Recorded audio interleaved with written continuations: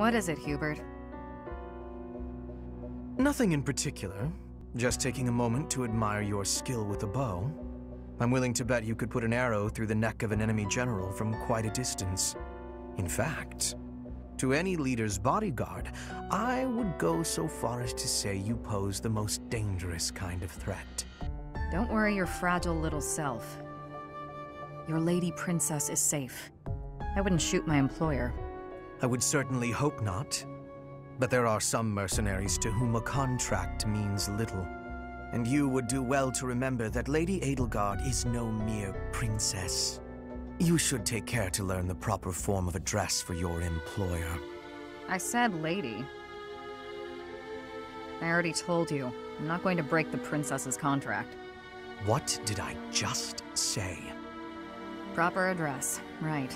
Next time. My patience has limits, you know. For the moment, you may stand in Lady Edelgard's good graces. But if you become a problem, I will not hesitate to eliminate you. You're unstable, Hubert. Be careful who you threaten. I don't take kindly to those who get in the way of my contracts. Is that a threat? Just some advice.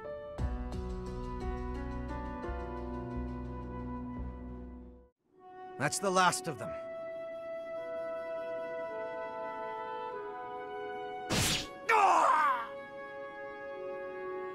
Another threat to Her Majesty? Who's there? It's me. You owe me for that one. Shamir, what are you doing here? Same thing you are, but I'm after a particular target. The dark side of the Knights of Seiros is proving troublesome. I should have known, having been one. I was negligent. I had thought we'd sufficiently thin the numbers of these scum. Seems I was mistaken. In any case, you have my thanks. Save it. Just doing my job. Even so, killing your former allies. Do you feel no remorse whatsoever? You wouldn't, so I ask. You are not me. Answer the question. What's it matter? I owed a debt to Rhea. I served in the Knights of Seiros to repay her. I repaid that debt, now I'm here. I'm sure it was considered dishonorable of me to leave, but that's none of my concern. I have no connection to the Seiros faith, nor to the ways of Fodlan. That's right. You're from Dagda. Well, consider me glad you're on the right side. At least for the time being. You worry too much. Watch out, or it'll be the death of you. All finished. Time to go. You really must stop sneaking up on me, Shamir. And what if I don't? I can take you. Maybe.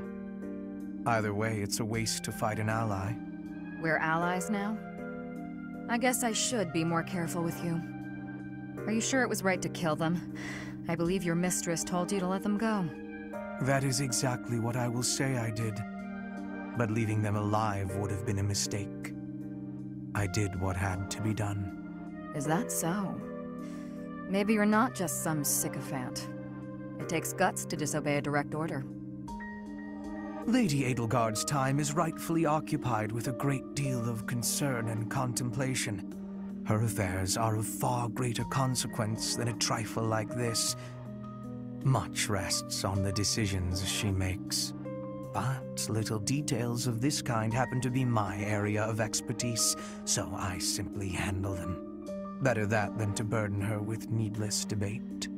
Logical through and through, aren't you? That is how I do things. I like people who are thorough. You seem quite thorough in your methods as well. As a rule, I am. Regarding decisions, I planned on leaving Fodlan after completing my contract. But now I'm starting to think I might stay here. Stay here? I'm forced to wonder what your intentions might be. I have no ulterior motives. I've just grown a little fond of you. Excuse me? You've what? For someone so intelligent, you're very dense. It's not just about you, though. I've learned to like Lady Edelgard and most everyone else here as well. I wouldn't mind staying on to work as your specialist. It's a fine offer.